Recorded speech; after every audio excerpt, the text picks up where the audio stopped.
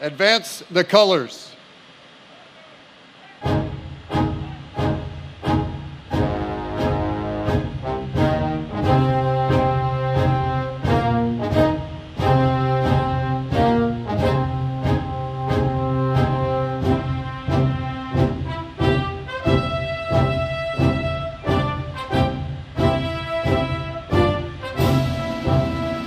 Platform and salute.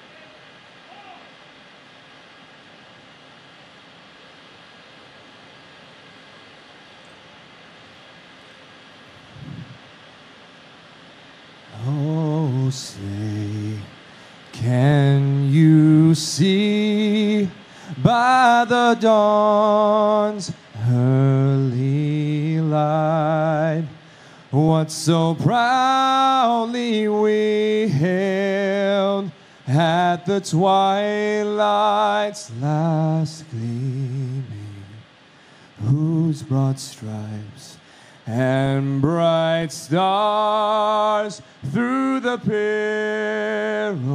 perilous fight o'er the ramparts we watched were so gallantly streaming, and the rocket's red glare, the bombs bursting in air, gave proof through the night that our flag was still there.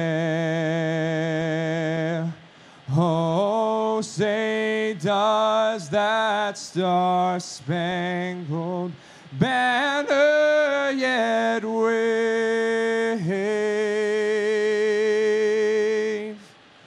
o'er the land of the free and the home of the brave?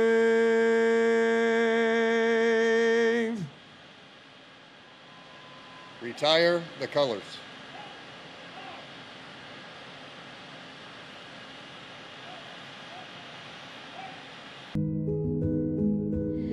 He was very smart. He had a lot of experience. He had served on a lot of ships and stations.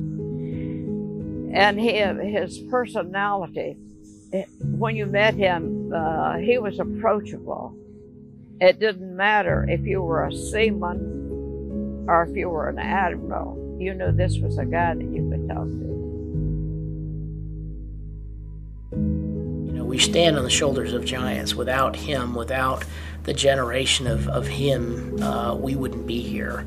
He got it started. I mean, he proved the need for advocacy. He immediately showed the use and value of this office and how little visibility there was down through the cloud as you look down to the water below. Once the leadership at this level saw what it was they didn't see, they realized they couldn't lead without it. If he had not done that, if he had met with resistance and went, this is just too hard, I'm gonna sit in this office, drink coffee, and pontificate now and then, and call it a day, we might not have had a second MCPON. But I think that what he had to do and what he had to persevere through and the way he did it is the reason that we continue to have this office. When I first reported to Washington, I did not receive support like the first CNO I worked for, Admiral McDonald. I went over and called on him, made a point and called on him, and he told me straight out that he never thought the office should be established to begin with. And I just stepped back, took a deep breath, said, Admiral, the United States Navy enlisted personnel recommended it. Give us a chance, see if we can make it work. He was the top enlisted men in the Navy at that time. It was a great choice when they chose him to be the first Master Chief Petty Officer of the Navy.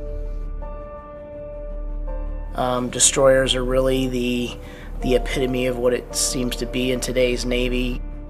How do I feel about it? You know, light, nimble, that truest frontline fighting unit of a Navy that can go just about anywhere into any size port and really, you know, show the flag of the United States. So.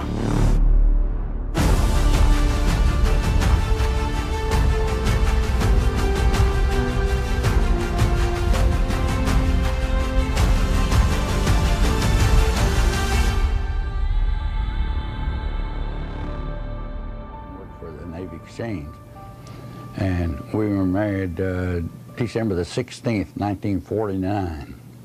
She was my second wife. The Navy was my first, and she has been supportive of the position, of my position to stay. So we'll be celebrating our 50th wedding anniversary in December in Hawaii.